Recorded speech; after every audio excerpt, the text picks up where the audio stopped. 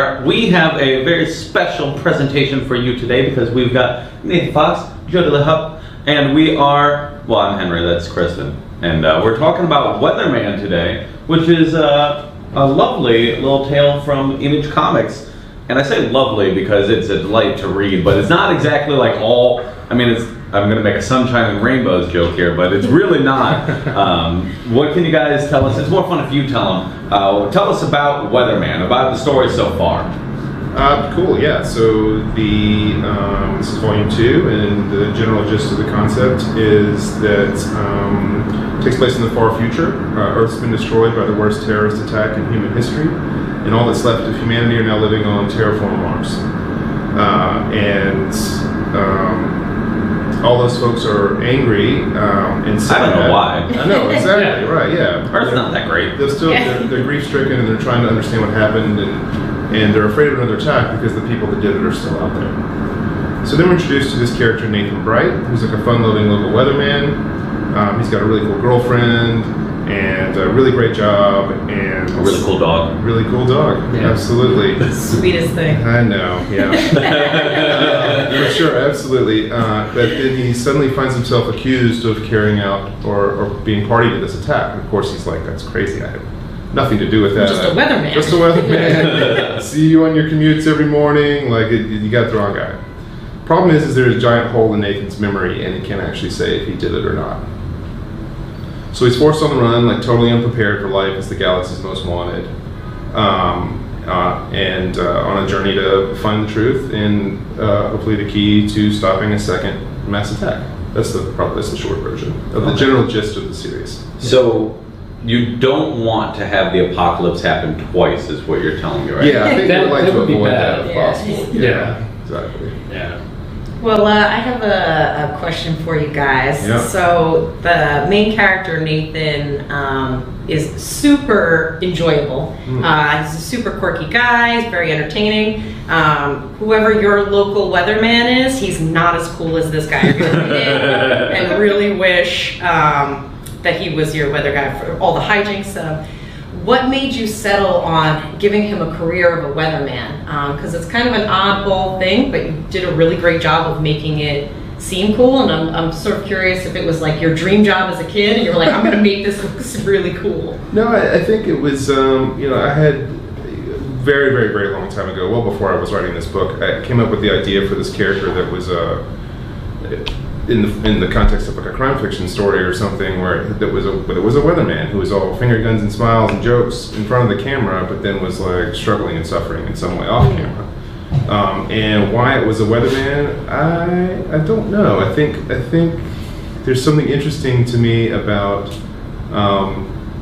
that person who delivers the weather, who you just never think of as being important. Right. And then all of a sudden you have, a series where he's extremely important for a variety of reasons. So kind of like looking at it like the person you might not give any mind to. That's right. Maybe you should a little bit more. All of a sudden being, yeah, well, sort of, yeah. I mean, it's not like he's like, you should have paid attention to me. You know what I mean? It's not like that. But he does play a very central role to the much larger story. So now, I guess it's the short version. Just because I feel like there aren't too many famous weathermen, I gotta go with something that springs to mind. How many times did you watch Groundhog Day when you were thinking about that? Not in preparation for this, but I've seen it a million times, and you probably can't help but pull a little bit of inspiration from an amazing movie. Yeah, it's one of my favorites. Yeah, definitely. That's a good pull for sure. Yeah, love that movie.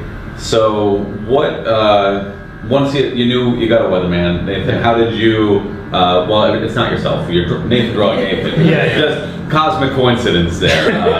But what kind of inspired your design? Because you get to, I mean, this is crazy. You get to write, oh yeah, it's post-apocalyptic world, whatever. Oh yeah. And then you're like, oh gosh, what do I do? Totally. Yeah, bring the crowds. It's all crowds. Super fan favorite. Yeah. I mean, we worked really tightly together, and I think having quite a bit of time in production when we first got started really allowed for a lot of cultivation and development. And also too, I mean,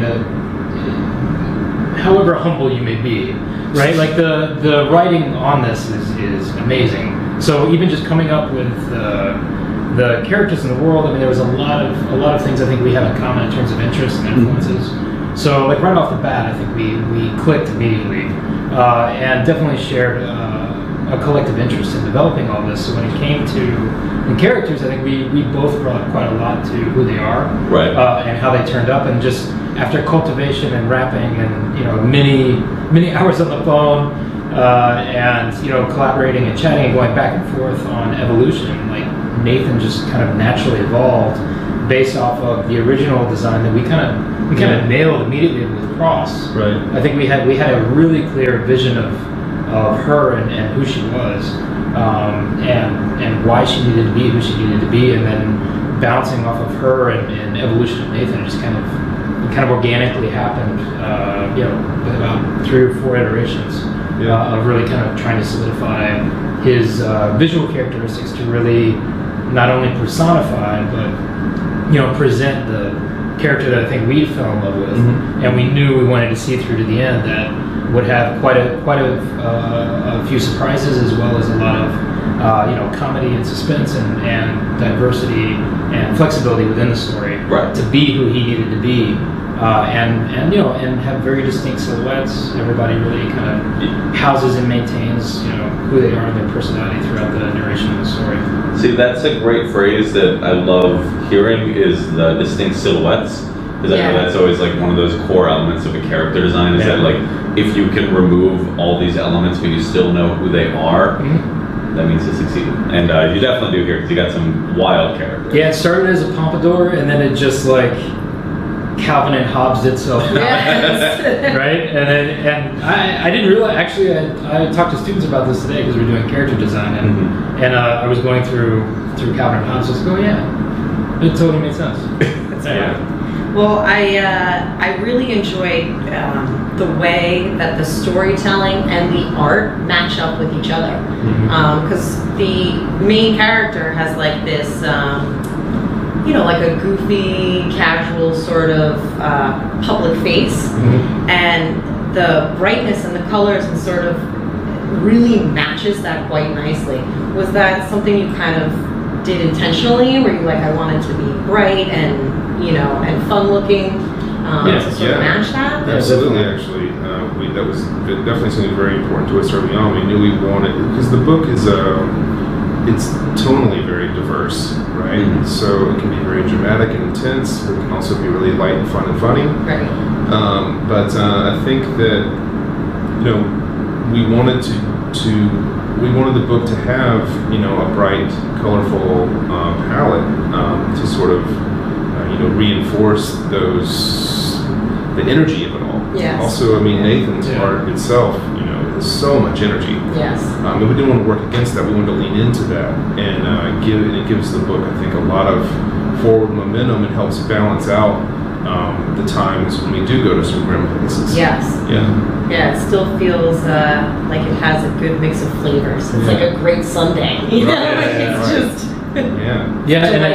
And I think collaborating with Dave and now Moreno, right? Like that kind of mastery and shared narrative color use, right? Like everybody's kind of bringing some story aspect to it, and I guess in the storytelling, that was one thing we really wanted to maintain was, when we sat down to do this, like this story is really important, to us, and most definitely like my first real jump into kind of image and creator owned development, and the investment that we were putting into it all, and how our vision of what we wanted it to be, we really wanted it to be like a full meal kind of comics situation for us, right? And we wanted to really put the story first, so that really helped amplify and really hone in and focus on how do we really want to present this, and what would we really want to see that we could make, that we would yank off the stands and kind of scream itself to the audience, like, I'm here! Yeah, that's what it's, I mean, look at this. This is, I don't know if you guys can see how gorgeous this cover is and how lovely it matches in both covers. Both covers. So it's interesting that you use a food metaphor, because like we use that a lot as well. I was gonna ask about that. You say the full meal thing, but obviously I can't remember. Yeah, it is on the variant as well. Yeah. Of course. There's a lot of food in the book as well. Is there a reason that you gave good old Nathan such a ravenous appetite for destruction? Well, he and I share that in name, so. Yeah, I think so. I mean, Nathan and I are both big fans of food, and Nathan Fox, all of us. Yeah. But no, I think that's something that I really responded to watching a lot of like Korean crime cinema and stuff like that, where they always take time to include a meal or food or eating, and I love that. Right, because it's kind of like a slowdown moment in a good way. There's something very sort of spiritual and familial about it, particularly when you're dealing with a cast of characters that are sort of thrown into a situation. And we just really love that, and we wanted to reflect that in the book, and we did. So what's your favorite meal you've had to draw? I don't know. Or what do you want to draw? Do you want like a nice lasagna? I want a crowd. I mean, we got a lot of Chinese food in this. No, I mean there's some pretty hearty meals coming. Sure. And I think to date those are my favorite, which are in volume 2. Okay.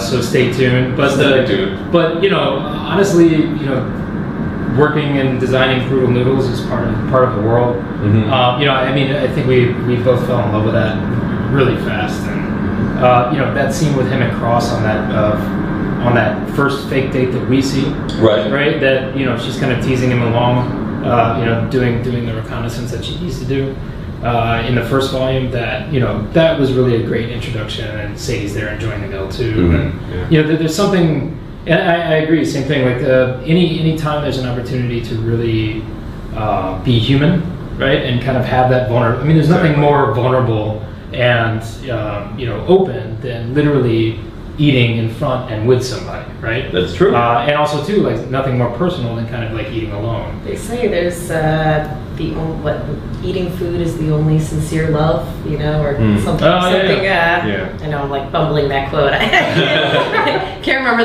the exact quote. But yeah, how it connects us and how it's such a part of being human and.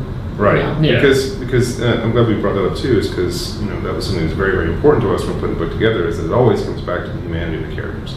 Mm-hmm. A lot of science fiction gets so in love with its own high concept and world and lore, and that stuff can be very interesting, but it's not as compelling. And so we always wanted to come back to just like the humanity of everything. It's all about the relationships, it's all about people and seeing people for who they are and all that kind of stuff. So food helps to reinforce that. I agree. Yeah. And I would even go as far to say that the most iconic, successful sci-fi stories are the ones that do focus on the characters rather than, as the priority over the world building. Right. Yeah. Where it becomes, just off the top of my head, like Firefly, Star Wars, Star Wars wouldn't be Star Wars without Luke and Han and Leia. And the blue milk. And the blue milk. And the food. But not as much, you could take all that stuff out. It would still feel... I was always jealous of that scene. I was like, I want breakfast to be like that. Where can I get that? Well, you gotta find the bright center of the universe and then find the point farthest from. So we're obviously, this is volume 2 of the series. We're back for more. What should we be excited for? If you read one, if you're into it now. You're immersed in the world. Totally. What are you in for?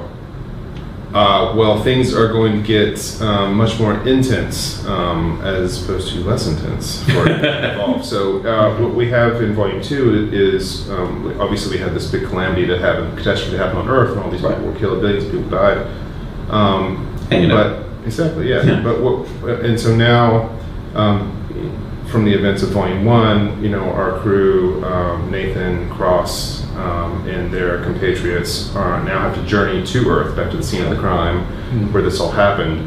And we intentionally sort of played it coy in Volume 1 about what really happened over there. And in Volume 2, you're really gonna, the crew's really gonna sort of come face to face with what exactly went down. And that's gonna put them into, create a whole lot of emotional conflicts for them. Sort of bearing witness to the aftermath, who's left behind, if anybody, what's left behind. I will say, though that they are, Earth is definitely not as lifeless as they as people think it is. Okay. So there's still some fast food joints open. They've still got McDonald's. They're still working. They didn't even, The managers are brutal. They won't let them But our title character Nathan Bride is an amnesia. Like I mentioned before, he doesn't remember having done all this. What we discover in Point 1 is that his old memory is stored on a hard drive. Right. Okay. That Cross now needs to acquire so that they can get the intel that she needs to stop the second mass attack from happening. What she fears is going to happen. In the course of trying to hunt that down on Earth, they come into conflict with all kinds of stuff. Nonsense. Monsters. Chaos. Yeah. Monster. Okay. That's Literal monsters. Literal monsters. Demons from the past. Literal demons. No, for real. Yeah. Okay. all right. It's Doom. It's really. They're walking on Doom, basically. Kind of, except minus the hell part of it. Okay. Yeah. That's actually not far off. Oh, okay. That makes me really curious and excited. It's really wild, and of course, it's sort of you have the Nathan Brett character who's doesn't remember having done it, so then he has to sort of be like, well, am I? Of course, you have these questions of like, is he still responsible? How much is on him to make up for what came before? Okay.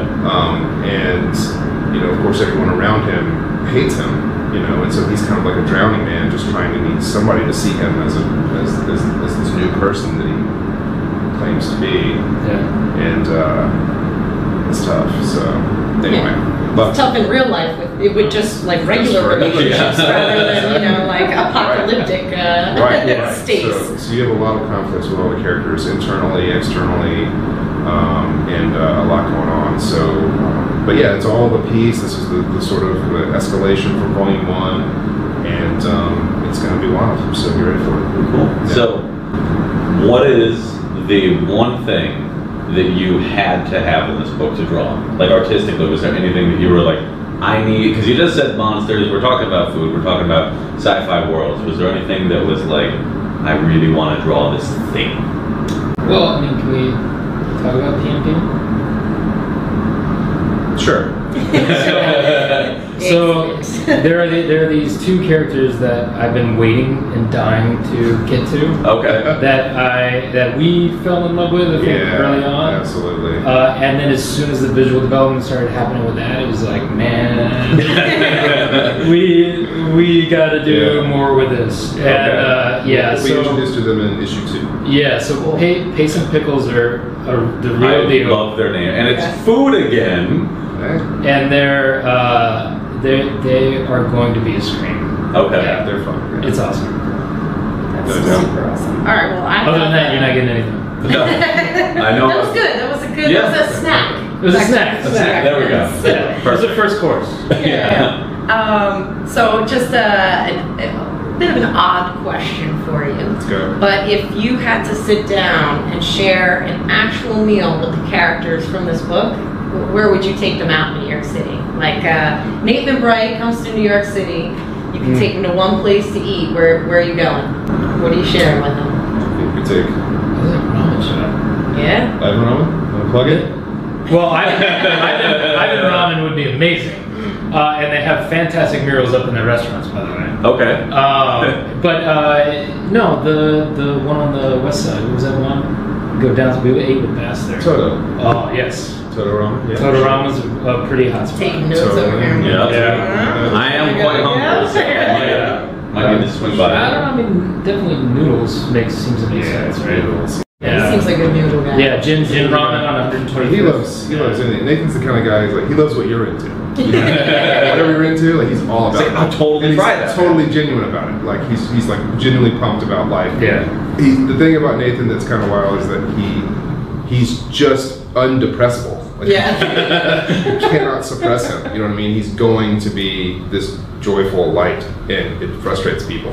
Was that something like intentional that you wanted to add in because he, doesn't have any memory of his past? Is that part of what makes him so lighthearted, or is that just? There's definitely you're going to learn a lot more about all of that as the story goes, and why that is and where it comes from.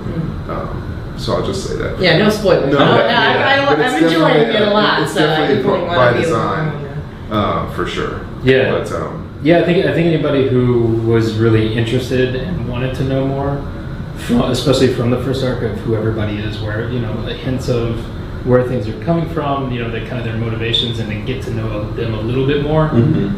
Definitely Volume 2 is going to be really exciting. Okay. And quite crazy awesome. And you said 3? All the same time. 4. I might have All said 3. Maybe. Well, cool. Well, thank you guys for taking the time to talk to us about this and making us really hungry. What was the name of the noodle shop that we're going to immediately after this? Oh, They gave us like 4. Yeah. Yeah, Well, no, we got 3 spots to hit, man. Okay. So Ivan, Jin, and Toto Ramen. Okay. Ramen, yeah. And then there's the other one, I can't remember the name of it now. Oh, they're gonna be mad when they see you. Yeah, They're like, oh, you have this interview. There's a ton of good ramen spots. Another. Yeah, but same thing. Like you could literally go for Mr. Softy Nathan and be like, yes, Totally. let's do this. Yeah. What is Softy? oh my goodness. That sounds so fantastic.